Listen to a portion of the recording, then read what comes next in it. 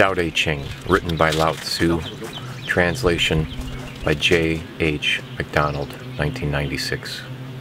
Chapter 1. The Tao that can be described is not the eternal Tao. The name that can be spoken is not the eternal name. The nameless is the boundary of heaven and earth. The named is the mother of creation. Freedom from desire, you can see the hidden mystery. By having desire, you can only see what is visibly real. Yet mystery and reality emerge from the same source. This source is called darkness. Darkness born from darkness, the beginning of all understanding. Chapter 2. When people see things as beautiful, ugliness is created. When people see things as good, evil is created. Being and non-being produce each other. Difficult and easy complement each other. Long and short define each other. High and low oppose each other. Fore and aft follow each other. Therefore the master can act without doing anything, and teach without saying a word. Things come her way, and she does not stop them. Things leave, and she lets them go. She has without possessing, and acts without any expectations. When her work is done, she takes no credit. That is why it will last forever. Chapter 3. If you overly esteem talented individuals, people will become overly competitive. If you overvalue possessions, people will begin to steal. Do not display your treasures, or people will become envious. The master leads by emptying people's minds, filling their bellies, weakening their ambitions, and making them become strong. Preferring simplicity and freedom from desires, avoiding the pitfalls of knowledge and wrong action. For those who practice not doing, everything will fall into place. Chapter 4. The Tao is like an empty container. It can never be emptied and can never be filled. Infinitely deep, it is the source of all things. It dulls the sharp, unties the knotted, shades the lighted, and unites all creation with dust. It is hidden but always present. I don't know who gave birth to it. It is older than the concept of God. Chapter 5. Heaven and earth are impartial. They treat all creation as straw dogs. The master does not take sides. She treats everyone like a straw dog. The space between heaven and earth is like a bellows. It is empty, yet has not lost its power. The more it is used, the more it produces. The more you talk of it, the less you comprehend. It is better not to speak of things you do not understand. Chapter 6. The spirit of emptiness is immortal. It is called the Great Mother, because it gives birth to heaven and earth. It is like a vapor, barely seen but always present. Use it effortlessly. Chapter 7. The Tao of heaven is eternal, and the earth is long enduring. Why are they long enduring? They do not live for themselves, thus they are present for all beings. The master puts herself last, and finds herself in the place of authority. She detaches herself from all things, therefore she is united with all things. She gives no thought of self. She is perfectly fulfilled. Chapter 8.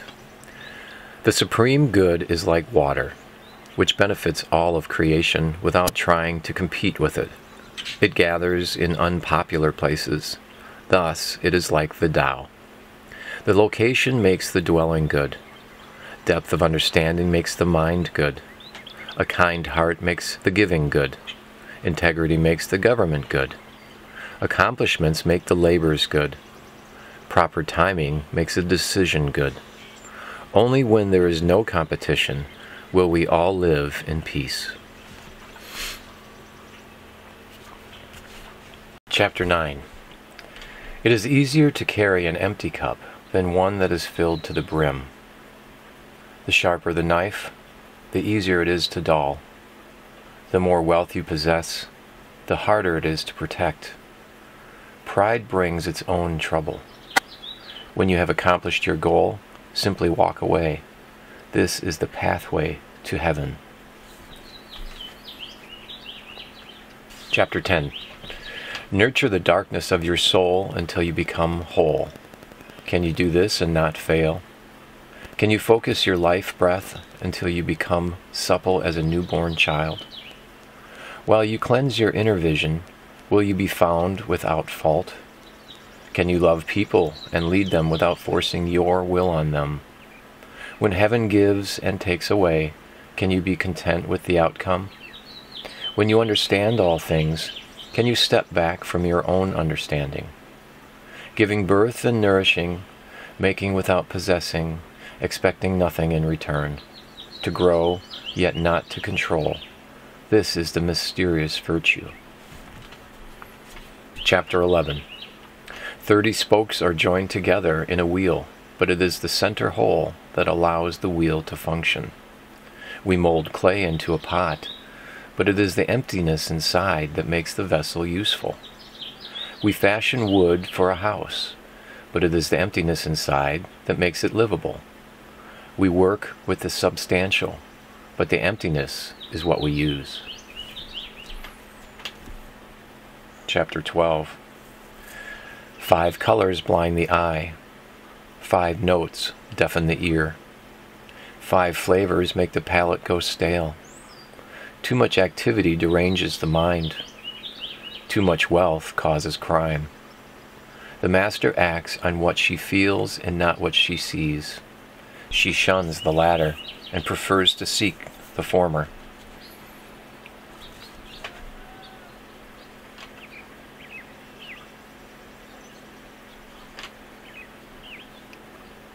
Chapter 13. Success is as dangerous as failure, and we are often our own worst enemy. What does it mean that success is as dangerous as failure? He who is superior is also someone's subordinate. Receiving favor and losing it both cause alarm. That is what is meant by success is as dangerous as failure. What does it mean that we are often our own worst enemy? The reason I have an enemy is because I have self. If I no longer had a self, I would no longer have an enemy. Love the whole world as if it were yourself. Then you will truly care for all things. Chapter 14. Look for it, and it can't be seen. Listen for it, and it can't be heard. Grasp for it, and it can't be caught. These 3 cannot be further described, so we treat them as the one. Its highest is not bright. Its depths are not dark. Unending, unnameable, it returns to nothingness. Formless forms and imageless images, subtle, beyond our understanding. Approach it, and you will not see a beginning. Follow it, and there will be no end. When we grasp the Tao of the ancient ones, we can use it to direct our life today. To know the ancient origin of Tao is the beginning of wisdom. Chapter 15. The sages of old were profound and knew the ways of subtlety and discernment. Their wisdom is beyond our comprehension. Because their knowledge was so far superior, I can only give a poor description. They were careful as someone crossing a frozen stream in winter, alert as if surrounded on all sides by the enemy, courteous as a guest, fluid as melting ice, whole as an uncarved block of wood, receptive as a valley, turbid as muddied water.